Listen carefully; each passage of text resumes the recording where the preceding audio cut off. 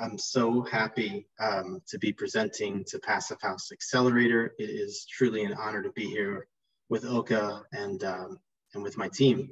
So first of all, can you hear me okay? How's the sound? Doing all right? All right, great. Before we get started, like I said, if you have a question, toss it in the chat. We're going to try to get to all of them before we're done. I want to start off with who we are. So we are Bright Common, an award-winning architecture practice in Philadelphia, Pennsylvania, founded in 2011. And we have a simple slogan: high concept, low carbon, all people.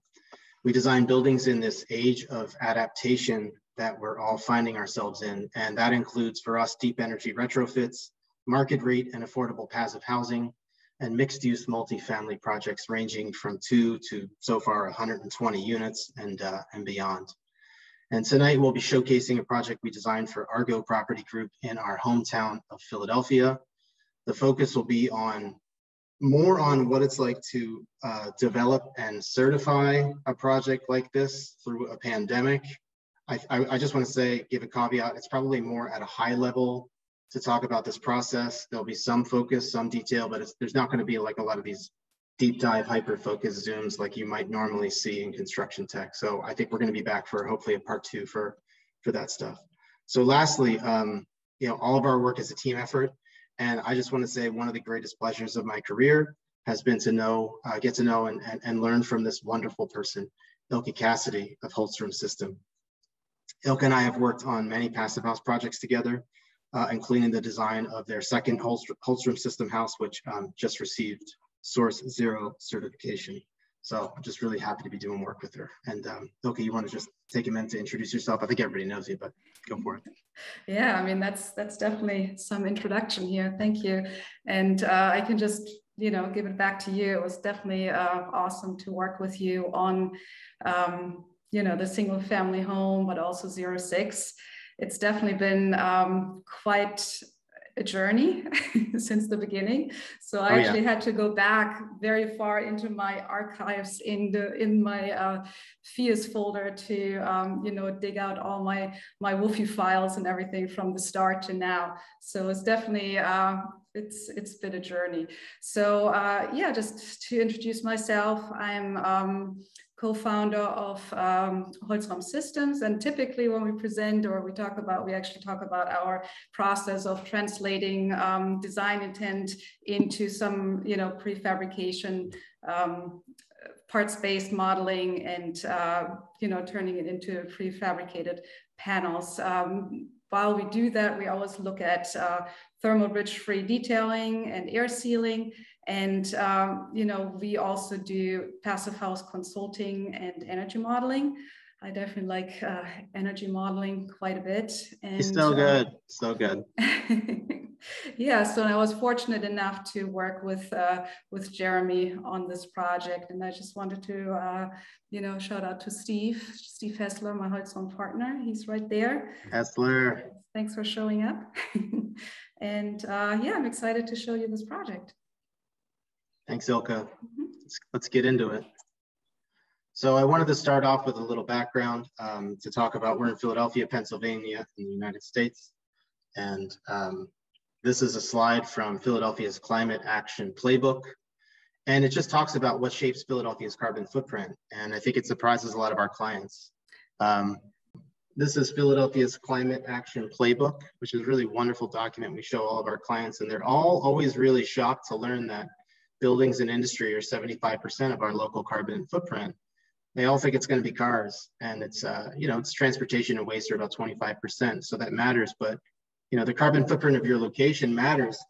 For us in a dense urban city, the buildings really matter, and so all of our work as architects must respond in a meaningful way.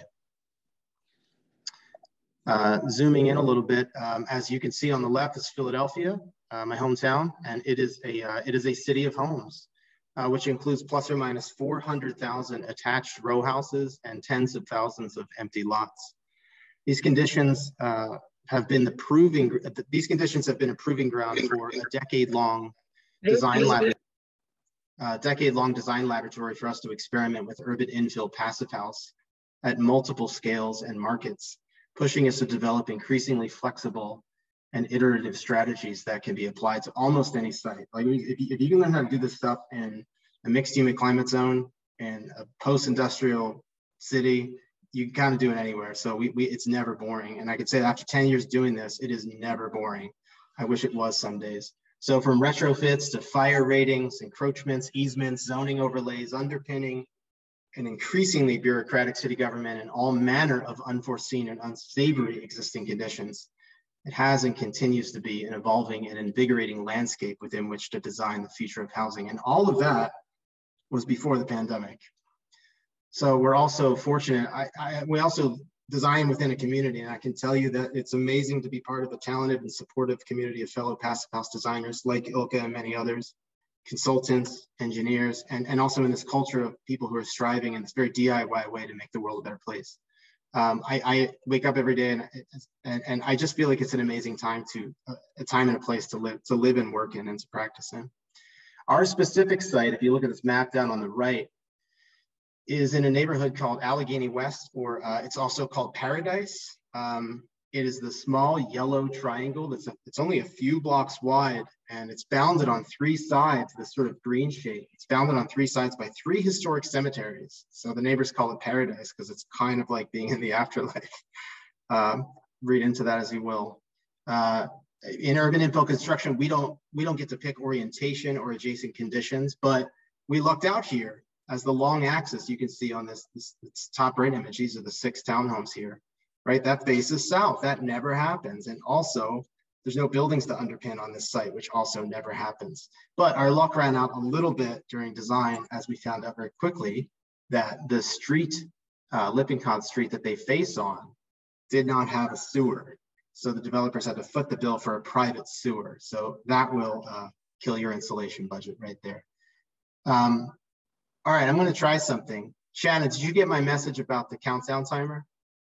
No, I did not. Kim? Okay, cool. That worked out. Do you have a countdown timer on your iPhone or something, like where you could, or just a countdown timer or whatever? Countdown timer. I'll find one. So one of the things when we did in the pre-call was I realized I kept using the term row houses, and if you're not from Philly, you don't know what a row house is. You may not know what a hoagie is. We're not going to talk about hoagies right now. So I want to be a little bit more inclusive. And so I went to the trouble of preparing this presentation within the presentation. And so Shannon, if you could keep time for me, I'm going to attempt something I've never done before.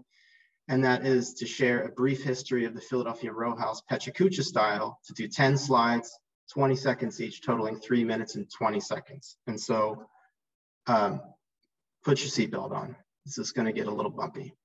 Let me know when you're ready, Shannon. We got to synchronize our thing. So I am synchronizing my clock. I actually have a countdown timer to my interval timer. We're going to do this right. 5, 4, 3, 2, 1. Oops. All right. Quaker and pacifist William Penn's green country town was a revolutionary but naive idea in 1682 when he founded Philadelphia. His first land purchases quickly subdivided the sprawling lots, immediately abandoning his ideals. He did get his wide streets on a rectangular gridded plan, though. Industrial capitalism demanded dense workers' housing along the prosperous waterfront, proving once again that with few exceptions, the built environment is nearly always the love child of economic and political forces, made with the cheapest available materials, decorated in the style of its time. 118 years later, in 1803, Thomas Carstairs, a feisty, no-nonsense Scottish immigrant carpenter, designed and built 22 brick row houses for William Sansom, creating the first speculative housing development in the United States, what is now the south side of Jewelers Row. Why is Philadelphia a red brick city, do you ask? And I heard you ask. Well, English settlers who survived the devastating Great Fire of London in 1666 embraced Georgian construction with shared fire-resistant party walls. Plus, Philadelphia sat on a high-quality brick clay bed so extensive that after 2 centuries of mining, it still produced more than 200 million bricks by the year 1900, adjacently spurring the patented invention of multiple brick-making machines. What is a row house, you are still asking? From the Philadelphia Row House Manual. Philadelphia row house, most simply, is a 1 to 4 story house occupying a narrow street frontage and attached to adjacent houses on both sides. What are some row house types, you ask? And I did hear you. There were many variations of row houses to house the rich and poor, cheek by jowl. At 300 square feet, the bandbox, or Trinity, was America's original tiny house with 10-foot by 10-foot floor plates. Carstairs Row is a London house plan, doubling the tiny Trinity. Wealthy Philadelphians dwelled in Georgian townhouses like this one on the bottom. By the end of the 19th century, Philadelphia had become the workshop of the world, with 50 square miles of row houses and factories, in large part owing to the expansion of the humble row house. Later described as a successful mix of immigration, employment, coal, real estate, and banking, it had become the quintessential object of industrial Philadelphia. In 1893, 25 million people visited the Columbian Exposition in Chicago, which included Philadelphia's full-scale display of a two-story workingman's house. This exemplar for egalitarian housing stoked the desire for the American dream, so much so that visitors to the exhibit wore out the floorboards, or so the legend says. With their built-in adiabatic walls, row homes make excellent candidates for passive house retrofits. Here's a diagram of a foam-free, all-electric one we designed that made our clients very happy. For all the info you could handle and then some on the subject, download the free, collectively authored passive row house manual from Green Building United. North Americans today predominantly live in detached single-family homes with two prominent exceptions. The majority of New Yorkers live in multifamily buildings with 20 more units. And in Philadelphia, about 60% of us live in a single detached residence, or what we call row homes. Does this make Philadelphia uniquely un-American or radically progressive? You decide. How'd I do? Let's hope you got any of that in. So that's the row house. Now you know what it is. I'll do a Pechacucci on the hoagie at the end of the thing. So, and I promise Ilka's coming up any minute. All right, let's talk about what it takes the next, I want to talk about next about what it takes to make the next generation of row housing in what we're calling this new age of adaptation. So what you're seeing here is a rendering of the project we're going to present called the 06. It is 6 detached townhomes, which in some ways they're more multifamily than multiple single families. And that is going to come up time and time again, but in a neighborhood filled with like smaller attached homes, we didn't want it to look like a big box. Philadelphians hate multifamily housing. We hate it, including the ones I designed. After subdividing the parcel, we were able to fit 6 4-story townhomes, and they each have a footprint that's 20 foot 10 inches wide, which is really wide for a row house, and 31 foot 7 inches deep, which is actually really shallow. So they're really tall, small, wide houses, if that makes sense. The home's massing is meant to nod back to traditional Philadelphia row homes, like the way Carstairs Row has these mansard roofs and gabled roofs with dormers at the 4th and 5th floor, things like that, but in a modern way. So it has this 3-story, what we're calling a super mansard, overhanging the carport, broken up with like 1- and 2-story dormers, just to throw things off a little bit. They're clad in slate shingles on the front and painted fiber cement lap siding in the rear. There was really limited space for solar PV on this project, but we were, thanks to Ilka's help and Solar States, we were able to attain Phius Plus 2018 Source Zero Energy pre-certification with the canopies. And more on that in a minute. And finally, what you've been waiting for, Ilka Cassidy. Yeah, so I was very fortunate to be part of this team, which was very exciting to look at this this row of townhomes. And as Jeremy talked about, it's kind of interesting because it's like, how do you look at a building like this? Is it a single family home? Is it a multifamily? Like, how do you wrap your head around it? And I think initially we all kind of sat down and we're like, of course it's a single family home, right? Because it's going to be sold individually, it's going to be metered individually. So going through passive house certification, of course, we would treat them as single family homes. And that's basically how we started out with this project. And what was really interesting was that we signed up for this with Phius for this project, and there was a deadline to when we needed to sign up before they switched completely over from the 2015 certification goals to the 2018. And we just, somehow I knew about that deadline, and I was like, Jeremy, let's just sign up before, and so that we have both choices, because I didn't really know, I hadn't really modeled anything through the 2018 criteria. So I wasn't sure what's going to be beneficial for us or not, or what the changes were. So we basically started out with modeling this under the 2015 Phius certification and treating everything as a single family home. So, and basically we have 3 different units, one on the west side, and then there are 4 in the middle, and then one on the east side. And when Phius switched to the 2015 target or certification, what they did is to make everything climate specific. So your targets, you know, that were automatically generated in Phius were climate specific at that point, which differentiated them from PHI at that point.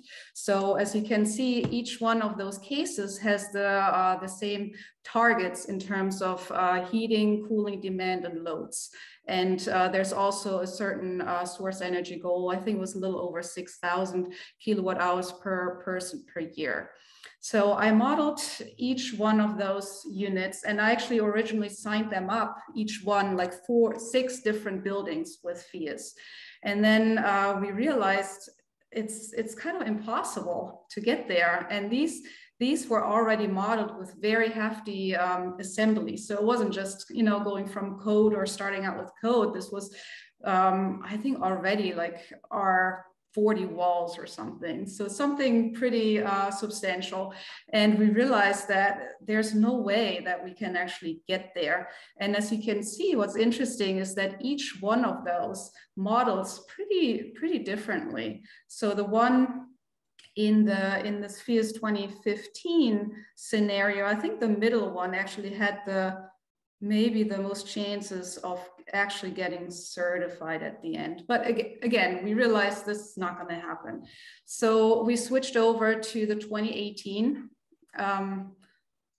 When you want me to move forward to? Okay. Yeah, the next one. Okay, there you go. So this is now switching over to the 2018. And the big change there was that it wasn't just climate specific, but also a project specific. So there's a calculator online that you can that determines basically your targets for heating, cooling demand, and loads. So and you know, I have to kind of input certain criteria that makes its projects specific, and then each of those scenarios basically gets a different different targets.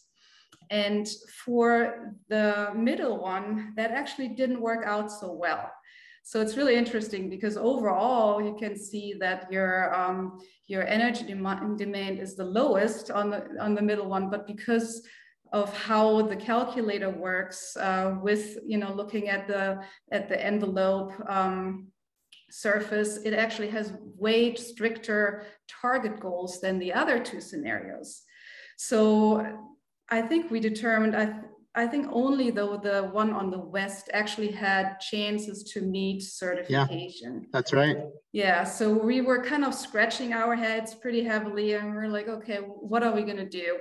So then we actually thought, maybe we'll just look at it, we'll scrap the whole, you know, single family home, townhome idea, and just look at it in terms of one big block as basically a multifamily project. And that's what we did. So next slide.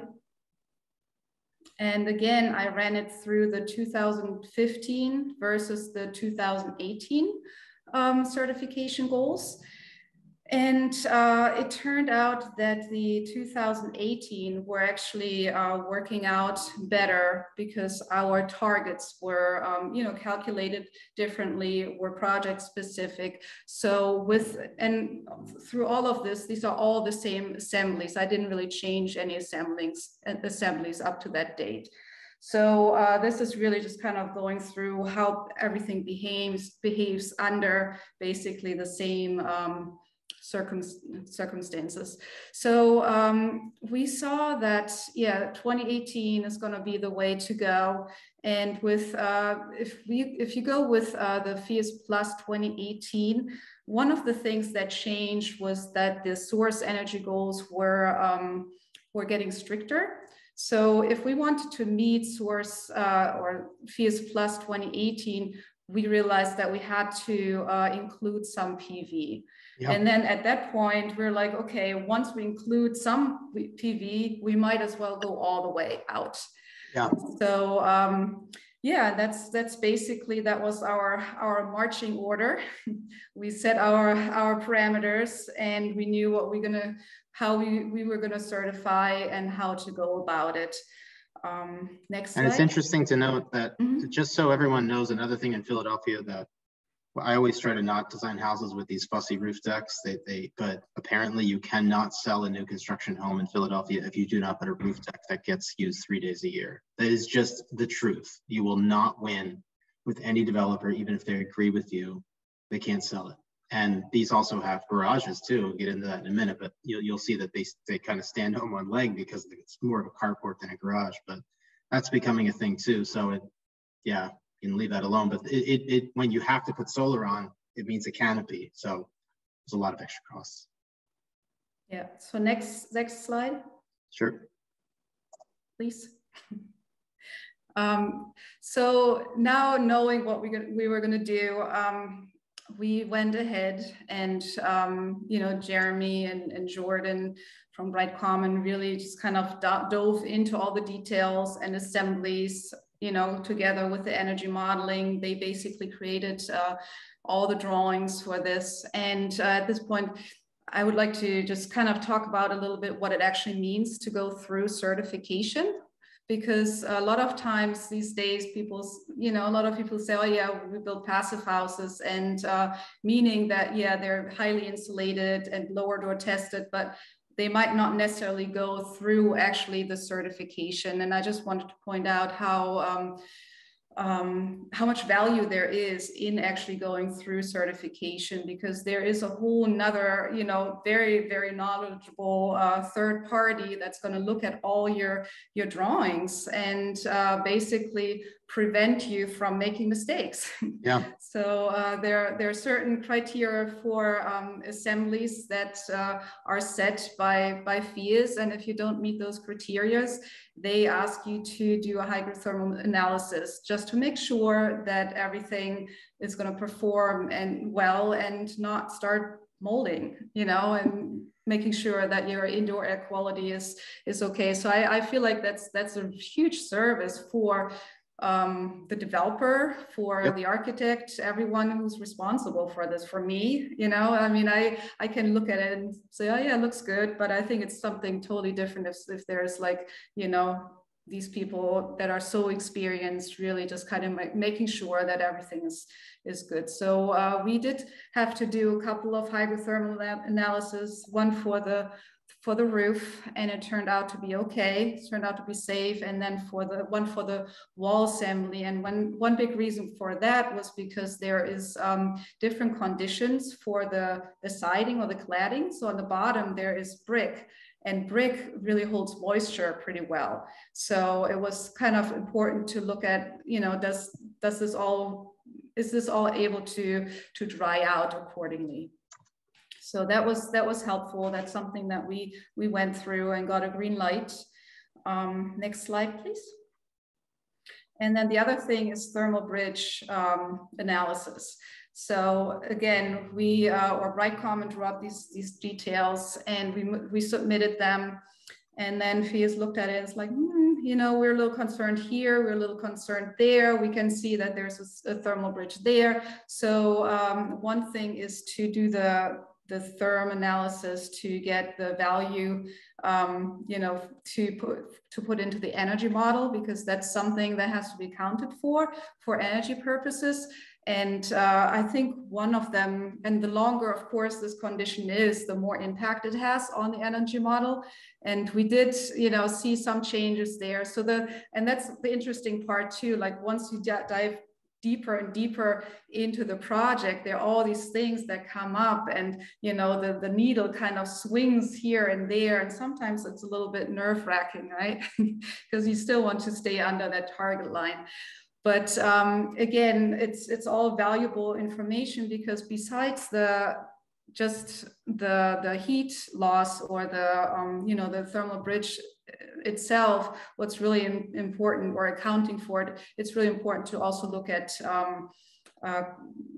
condensation risk. So because that at the end, you know, turns into mold and bad indoor air quality. So it's really important that someone really looks at this and says, okay, this is a thermal bridge, you have to account for it, but it is safe. So you can build it that way. You're not going to encounter any kind of moisture or condensation accumulating at that spot. So again, very, very valuable.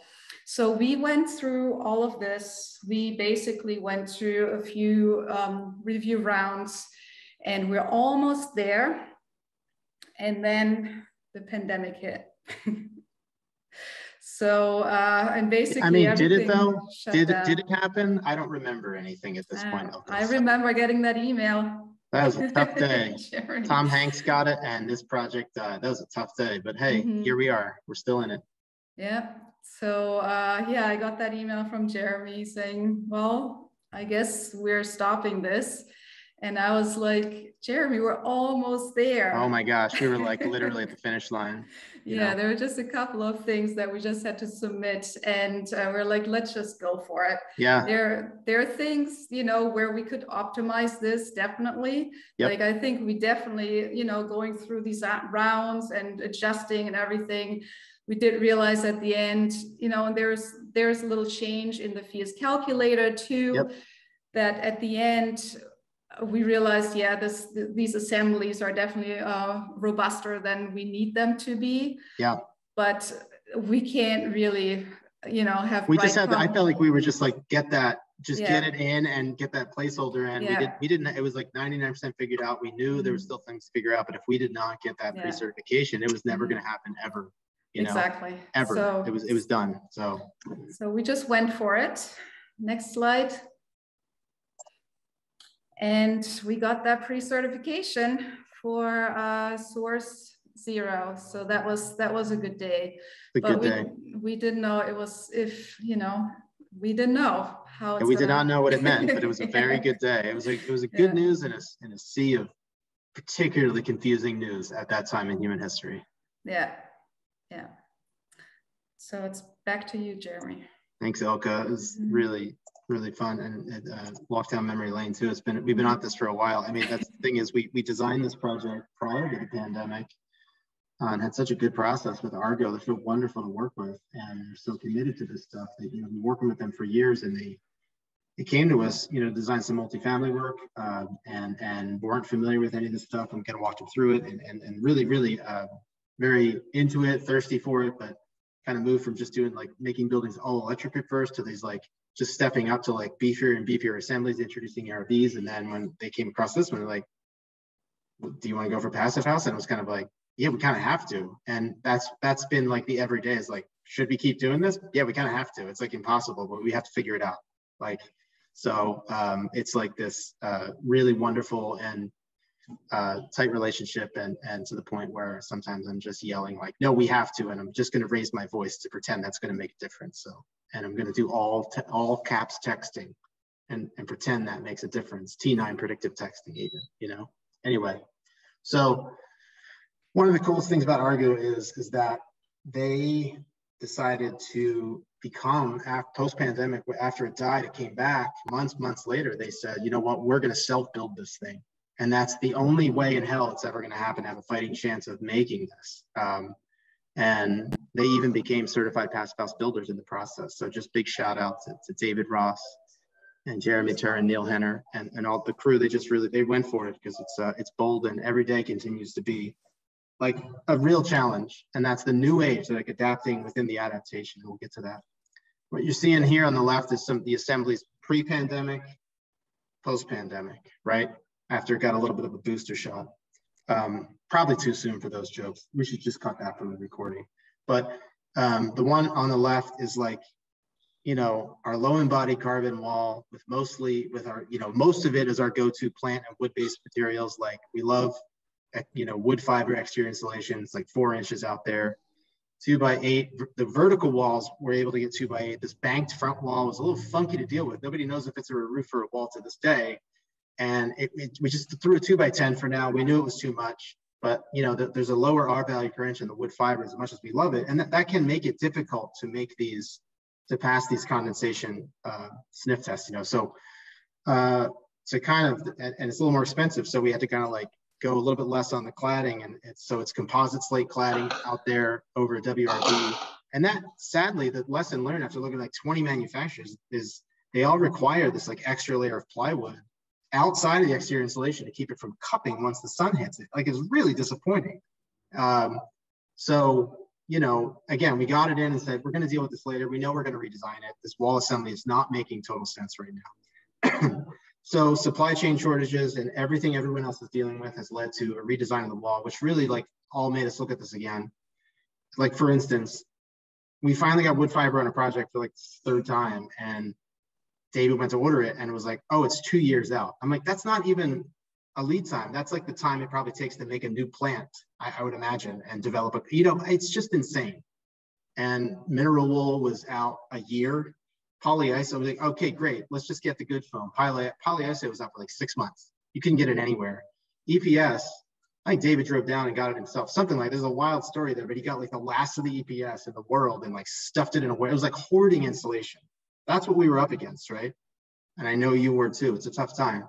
So scheme number 2 on the right is where we're at now. 3 inches of EPS exterior insulation, 2x8 framing for all of the exterior walls. This has a higher R value per inch slightly.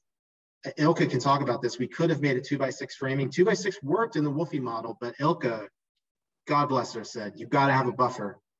Always have a buffer. And I said, no, I live my life fast and loose. I'm from Philly. She said, no, you have a buffer. In Germany, you have that buffer. Thank God, because it saved our asses in the end. And Ilka can tell that story.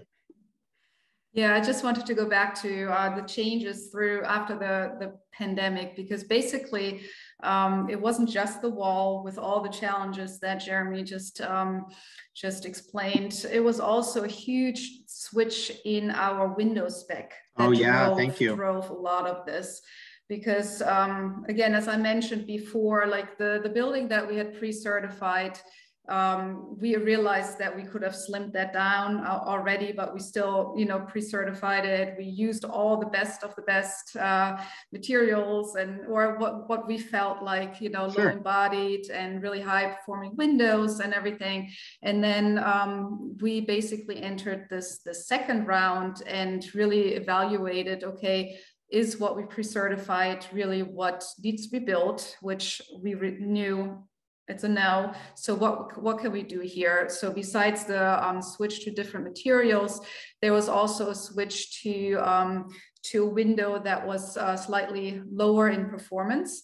And that we all know how much impact windows have in a Wolfie model. So that changed quite a bit. So we basically went, you know, for the wall assemblies, kind of went back up to 2x8 wall, but also realized that there is, you know, the solar heat gain coefficient in windows have a pretty big impact too. So if we went with a slightly higher solar heat gain coefficient, again, we would have made it to the 2x6 wall. But we also were aware, and there was quite a bit of talk at that time about specifically in multifamily homes, passive houses, that there's a danger of overheating. So we were very concerned about that because we did not want to, or, you know, Jeremy and David did not want to build a house that is great in performance, but uncomfortable for the occupants. So we actually picked a window that had a lower solar heat gain coefficient to avoid overheating, but that meant that we actually had to go back to 2x8 wall instead of 2x6. So, and I'm very proud of that decision because it's just going to get hotter, right? So we don't want to just blast air conditioning into this home. And the developer builder was very amenable to that. Like, you know, they weren't, even though the framing costs were going up, and they're like, they understood the idea of a contingency, even if it was a thermal contingency, you know, it made a lot of sense to them. Yeah. So then what happened is, because there are so many changes, we actually had to resubmit for pre-certification. Typically, if there are smaller changes, you know, you can basically just log it during certification, but changes like this, which is basically almost all of the specifications for the envelope, required a resubmittal. So we basically kind of started not from zero, but pretty, from the beginning. And we did not have to change any of the geometry of the building. So that was good from a WUFI perspective, because and a zoning perspective, no re-amendments for building permits or anything. Yeah. So that's really good. Yeah. So it's basically figuring out, playing the whole kind of game again with how do we get to meet certification here. And what happened is that, because formally we had these robust assemblies, and we were easily able to cover the solar to meet source zero, that, by switching to less robust assemblies, that actually had an impact on the solar canopy. So, and we weren't really sure if we can still meet the source zero. So the next round of certification, next slide, was actually then certified as a Phius Plus project. But we knew if we are able to meet the requirement for the PVs, that we could switch that to source zero once we get there. So, but this was our second certification for this project. And then it changed again. Changed the third time. Third time's a charm, friend. Third time's a charm. Yeah, so because we got the news that, everything got so expensive. Solar panels got COVID, they're out. Yeah. Turns out, massive steel canopies to hold up solar panels, that came in far more expensive. Price of steel went up, price of labor, price of everything went up, everything's crazy. And they came in higher than anticipated, let's put it that way. And it wasn't just the steel, it's just everything. And we're just looking for ways to value engineer it. And I really thought, again, the passive house was done. But we were going to save a couple $100,000 just getting rid of the solar panels and the canopies. And as much as that stinks, I said, okay, well, I guess passive house is out too. But Ilka and I talked and we thought about it. And, there's this whole myth about like green power purchase agreements with Phius, where you if you can't put solar on, you just purchase green power. I've never been able to figure out, nor do I know anyone who has been able to figure out how you work that out when you're selling individual market rate homes to people on spec. And you're supposed to include that into a mortgage clause or something like that. It's a myth. And so I know that it's a great idea, but that's why I think Phius 2021 core was developed to say, just give so much more leeway. And like Ilka worked with Phius, they were extremely helpful and said, do we have a green building rating system for you? We know how hard your life is. And they worked it out. And it was like music to our ears. As sad as it is to lose these things, it allows us to keep certification and offer solar panels and even the canopies as a buyer option, because we had already had the substructure installed for the canopy to attach to the extra engineered lumber. So we're like solar canopy ready. As crazy as that sounds, that could be a buyer option if there's pre-sales. And I'll link those pre-sales in the chat in case you're looking to move to Philly. These are a deal. I'm telling you, these are a steal. There's nothing like this in Philly. Come and buy one. I'll be your friend. So basically we had to do another switch to then the 2021 Phius core certification, which allows us to not need PVs or solar, but only, and that's what Jeremy kind of said before. So if you do and I didn't want to bore you with more WUFI pictures, but basically what happens. I love those WUFI pictures. They're like renderings made in a GeoCities website. They're just amazing. Or like Microsoft Draw from 1993. I love them. They're great. Yeah, maybe I should have put them in.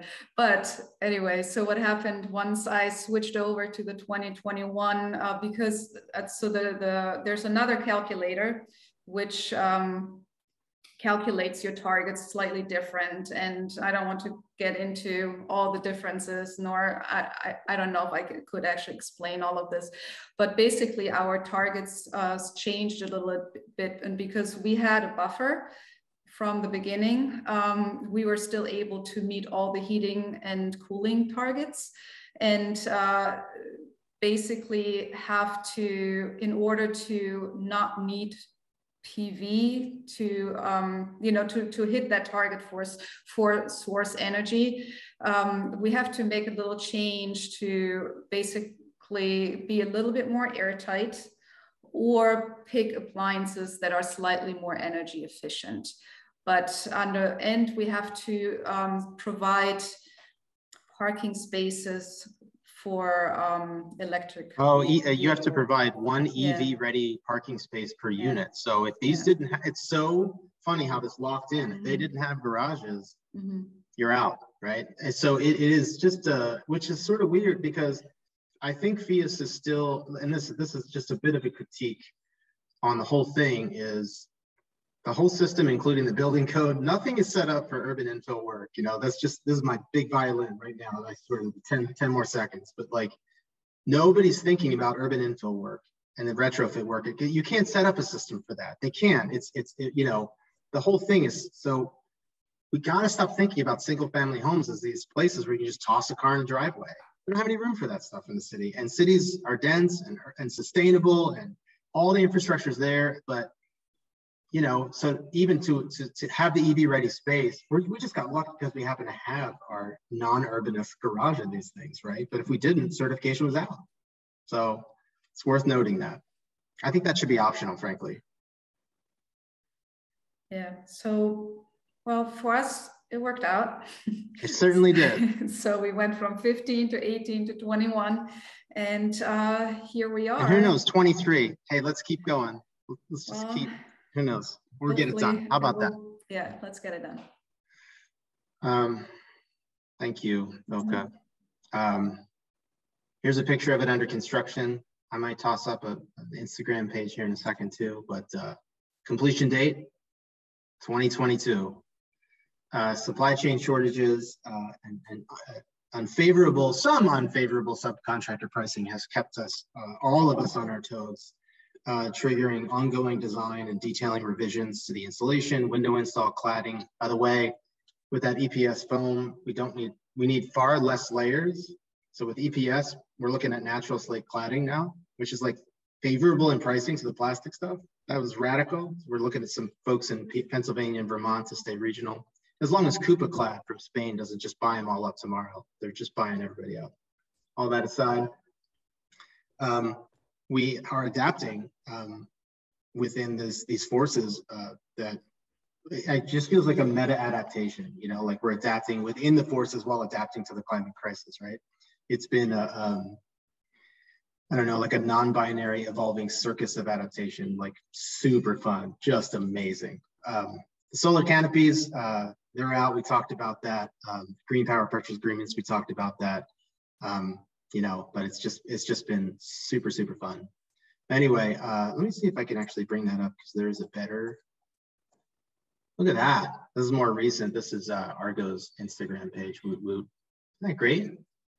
Got the, there we go, a little drone footage. Look how small that street is, you know. We wanted to make it a Wooner for Living Street, but nobody in Philly knows how to pronounce that. So it just couldn't happen.